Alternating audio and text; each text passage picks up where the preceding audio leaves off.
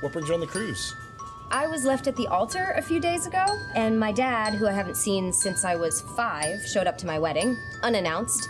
The two of us got incredibly drunk that night, and I must have blacked out because... Hi, sweetheart. Oh, shit. Somehow I dragged him onto this cruise that was supposed to be my honeymoon.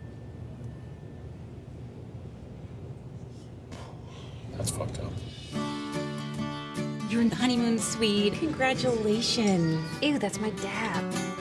I'll be back in the office on Thursday. I'm leaving early because I don't need a vacation. Rachel. Earth to Rachel. Rachel, how are you? I'm fine.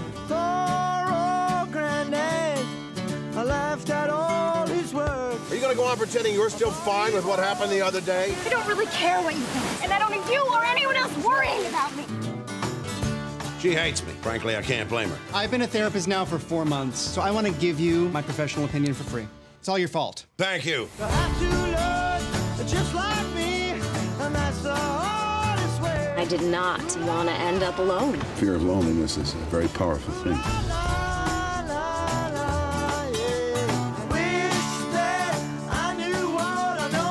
You were better without me there. When I was younger, I wish that I knew what I know now.